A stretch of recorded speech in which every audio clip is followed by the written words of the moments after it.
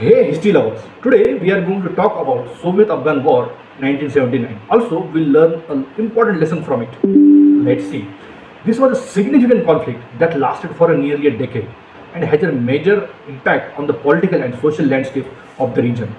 In December 1979, Soviet troops invaded Afghanistan in an attempt to support the communist government that was under the threat from Mujahideen. The war caused immense devastation, with estimations suggesting that over 1 million Afghans were killed and millions were displaced. The Soviet Union faced a significant opposition from the Mujahideen and other countries, and the war eventually led to the downfall.